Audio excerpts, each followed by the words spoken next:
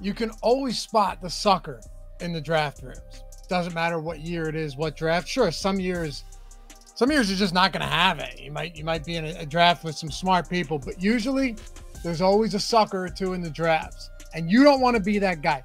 You don't want to be that dummy that walks away from your draft and goes, well, I guess, the late round doesn't look good. He's okay. That guy's, oh, God, what did I do? Well, at least my first 5 rounds look good. It's like, yeah, obviously your first 5 rounds, everyone's first 5 rounds look good. Everyone's first 5 rounds should look good because those are all desirable players. Those are all the guys that are being drafted early because, they're kind of the surefire, should play will, maybe they won't, but they should type of players. The sucker, and this is where the thinking gets in your way. This is where you let bias and an unwillingness to take even the most marginal amount of risk will put you in the back end of your standings every single year in fantasy drafts.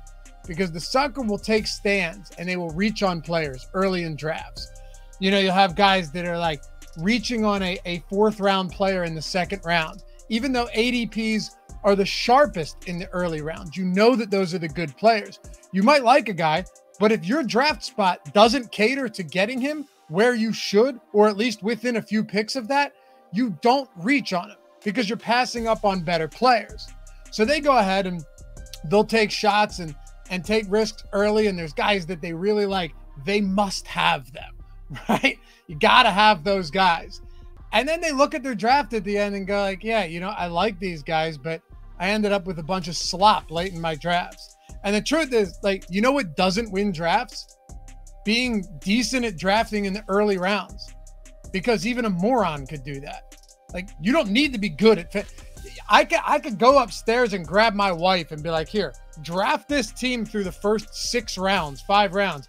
And she could be like, here's what I did. I don't know any of these guys. Is it okay?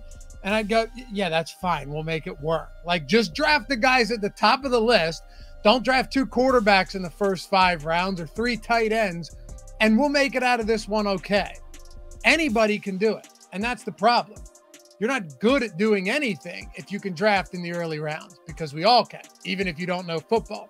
It's being able to take stands and take risks in the late rounds and understand what risks make sense and what risks are stupid, right? Like, there's being different and being contrarian in drafts where it makes a lot of sense, where you're leveraging the position. You're really just playing a numbers game, because in the back end of drafts, the 12, 13, 14, all the way up to 18 rounds in some of your drafts that are extended, of course, like Underdog and other leagues in best ball, it's just a numbers game. You want to shift the odds in your favor and take highly ambiguous, unknown situations and take risks there, because that's where you might find the diamond in the rough. That's where you might find the Garrett Wilson of 2022, who was drafted as the wide receiver 60 and finished as a top 20 receiver, or the Justin Jefferson, who was a 12th round pick in 2020 and finished as the wide receiver 7. I could go on for days about this when you're looking at some of these late round picks that make or break your draft. It sounds crazy, right? And like, yeah, you're going to be able to make waiver wire picks. You're going to be able to make trades and pull guys off the waiver and stream them and drop them, all of that. And that's going to go a long way for you, no doubt. If you work the waiver well, you can make up for some bad draft picks, of course. But I mean, look at Amon-Ra St. Brown. He was the 75th receiver off the board in 2021 as a rookie. Finished as the wide receiver 2019. Deebo Samuel, DK Metcalf, and Terry McLaurin, all rookies. You see a trend here? We're all drafted 12th round or later. All of them finished top 30 at their position. So here's what I'm trying to say without talking in circles. The rookie wide receivers, the young wide receivers that we don't know what we're going to get, we don't know the type of production we're going to get out of them, are better all day long than the Tyler Boyds and the Hunter Renfros and the Donovan People-Jones, right? And the KJ Osbornes late in the draft. You could get through your first starting line, you get through your starting lineup and you like your team. What happens if you have injuries? What happens if one of those guys, like last year, we saw a lot of that where guys that were drafted early just didn't pan out. This still happens. Like, surefire, great blue chip players sometimes just oddly enough, don't work out, or they get hurt, or their team is such dog shit that they suffer as a result and the numbers aren't up to snuff. Take Najee Harris for example. He wasn't great. He dealt with the injury. His offensive line stunk. You drafted the guy in the first round. Now, you're really hoping that you have someone late in that draft that can make up for it. What happens with wide receivers all the time, too. A quarterback regresses, things happen. You got some guys on the bench that are going to put you in business. Because, yeah, sure, you could draft Tyler Boyd, but you're never going to wake up on a Thursday morning ready to set your lineup. Yeah, all right, let's take a look at this. Week 5. All right, I need a flex player. Oh, Tyler Boyd. Yeah, love him. Love Tyler Boyd. And I drafted him because, I know he can give me 8 fantasy points a week. He's safe. Who wants safe? You could take Tyler Boyd any week, an archetype of Tyler Boyd. You could take a style of Tyler Boyd, a version of him on any other team, off the waiver wire, plug him into your lineup as a streaming option any week, and just drop him after that. Like, those are the type of guys that people feel safe drafting. And that's why you end up getting crushed in your leagues at the first sign of distress, at the first injury, at the first starter that you drafted early playing poorly, because you took no shots late in the draft. And I'll be completely clear about this and transparent, because you guys already know this. And maybe you don't. Maybe you're new, and I hope this helps you. Most of these late round picks aren't going to work out. But why wouldn't you want to just take a ton of flyers on guys that, okay, I'm not drafting them as starters. I'm not even drafting them as like top level bench players, right? In a 12-team league. I'm just drafting them as guys that if they are good and if they have a breakout season as a first or second year player, specifically at the wide receiver position, because rookie running backs generally always go earlier, then I could win my leagues. Imagine if you had Justin Jefferson, and maybe you guys did, in 2020. You got him in double-digit rounds in the 12th round, and he's in every single week start. And every week, wide receiver 1, as a matter of fact. Is that an outlier? Sure. But Garrett Wilson was a strong wide receiver 2 every week of the season, with garbage quarterbacks throwing him the football. Go look through the recent drafts. It happens all the time. And go look at the most recent years of wide receivers, rookie wide receivers, that have put up 1,000-yard seasons. It's a lot of them. And they're not all first-round picks. A.J. Brown in that same year, Deebo Samuel, DK Metcalf, and Terry McLaurin, he was drafted outside of the top 50 at his position. Had a 1,000-yard season. Are you going to land all of them? Of course you're not. And chances are you might not get any of them this year that have huge years. But would you rather that? Or would you rather Donovan Peoples-Jones? Or would you rather Tyler Boyd behind Jamar Chase, behind T. Higgins, possibly behind even Irv Smith? Give me shots on these rookies. Give me shots on a Jonathan Mingo. And here's why you have to change the mindset, all right? When I put it to you like this, I hope this crystallizes everything and you go, oh, damn, that actually makes more sense than I would have considered. When you look at the guys that I talked about, Terry McLaurin, Deebo Samuel, A.J. Brown, Amon-Ra St. Brown, Garrett Wilson, all of them, right? Justin Jefferson even to some extent. What do they all have in common as rookies? They all got drafted on the teams where you looked at the wide receiving core and went, I have no idea which one of these guys it's going to be this year. I have no idea who it's going to be. And most people go, yeah, but it's not going to be the rookie 4th rounder, right? It's not going to be the rookie late 2nd rounder. But it was, because we have no idea. You look at Jonathan Mingo and you go, all right, well, he's a rookie. He's got a rookie quarterback throwing him the football. Yeah, both of that's true. And like the odds aren't in his favor. But you know it is in your favor? The fact that Adam Thielen's in the twilight of his career, and outside of his sophomore season, DJ Shark hasn't done anything worthwhile. And he's just gotten shopped around, right? Like, give me spots like that. Give me spots like Nico Collins, or hell, even John Mechie, who missed his whole rookie season because of, I think, leukemia. Give me those guys. All right, bad quarterback situation. I get it, but what if he's good? What if he's good? Robert Woods is the de facto wide receiver 1 in Houston right now. And you might be looking at me and going, what is he talking about? This is crazy. Yeah, is it any crazier than drafting Tyler Boyd there? Tyler Boyd has 0 upside. Even if a Jamar Chase or a T. Higgins were to go down, Tyler Boyd is still not somebody that has a potential big ceiling, and we know that. Sure, his floor might be higher than these guys, but you're not slotting these guys in as your wide receiver 2 or your 3 or even your flex, loving their 7-point floor. So give me the guys on these teams. CJ Stroud might get the start, might be good. What if he's okay as a rookie? And what if Robert Woods is just as bad as he was in Tennessee when they had no other pass catching options and he still stunk? We're doing a video on drafting mistakes, but the biggest mistake that you could make all season long, all summer long, is not signing up on Underdog Fantasy and getting your first match deposit bonus 100% up to $100 and starting to draft way sooner than all of your buddies. Not to mention, have a shot at much bigger prize pool than any of the other fantasy leagues you're going to be in. Underdog Fantasy, not only first match deposit bonus 100% up to $100, $15 million prize pool this year in Best Ball Mania 4. And in Best Ball, all you're doing is drafting your favorite teams, up to 150 of them if you'd like in this contest.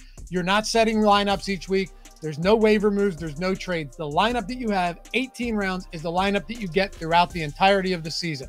It is the best, most streamlined version of fantasy football, and you're getting $100 for free out of the gate to add on to those lineups. I love it.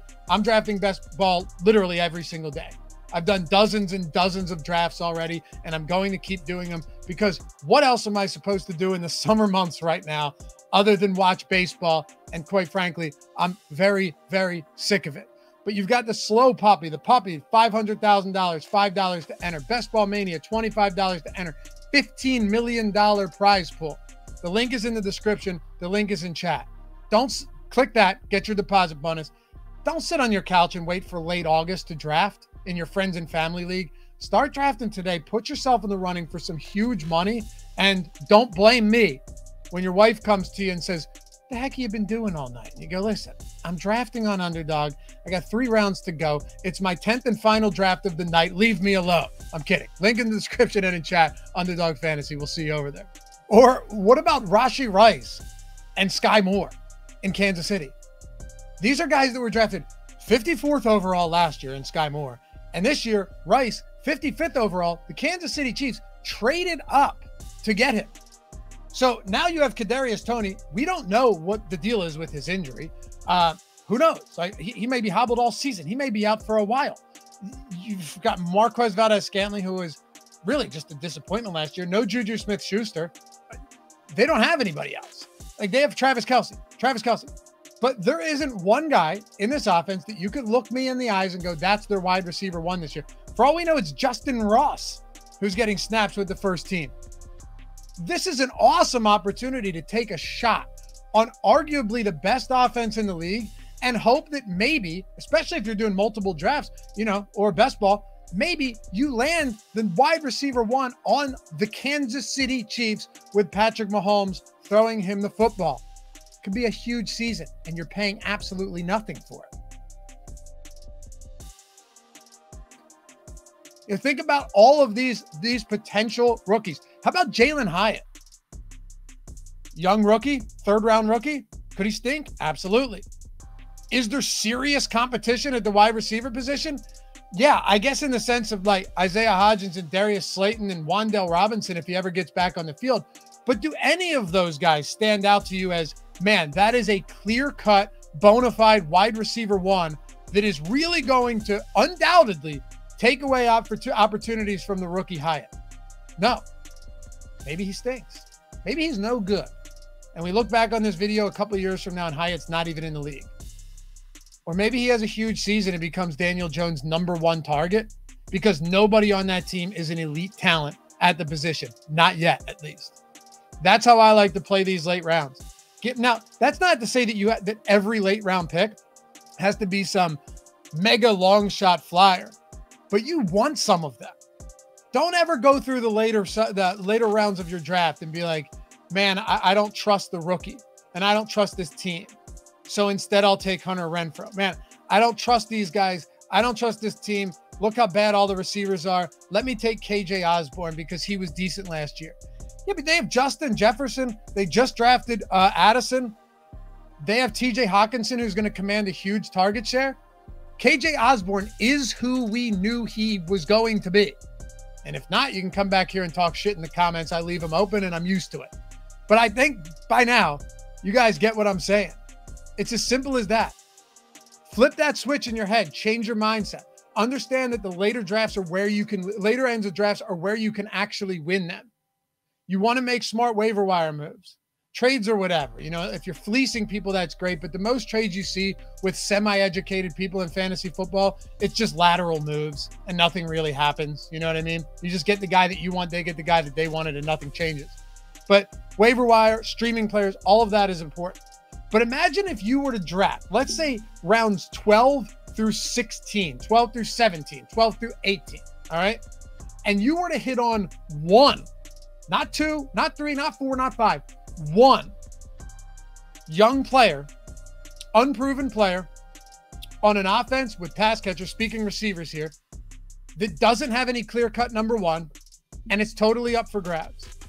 Imagine if you hit on one of those, who becomes a top 20, a top 15. I mean, Justin Jefferson, sure, it's a long shot, but say top 20, top 15 receiver that you're sliding in as your wide receiver 2 every single week, and you drafted him in the last 5-6 rounds of your draft. You have an immediate and distinct edge over everyone else in your league, assuming the early rounds of your drafts, you didn't do anything stupid and didn't reach heavily to try and get someone just because you needed them. So I hope that helps you guys. You can follow me at Lofty_D on Twitter, by the way. My DMs are open. Always happy to answer questions. Leave a comment. Let me know, too, who you're like looking at this strategy, taking this approach. Let me know who your guys are that late in the drafts you go, you know what, if I can get some of those guys, I want them because they could win my leagues. And if they don't, it doesn't matter. I don't lose anything. We're going to be dropping most of the guys late on our bench anyway. When you think of it that way, where does the risk come into play? Take those spots where you're playing the numbers game and the odds work in your favor, and one of them just might become the Garrett Wilson of 2022. But yeah, hit me up on Twitter, hit the thumbs up, subscribe to the channel if you found this helpful, share it with your friends. We'll be back with a whole lot more of this leading up to the football season. Appreciate you guys watching as always. We'll see you back here for the next one. Peace.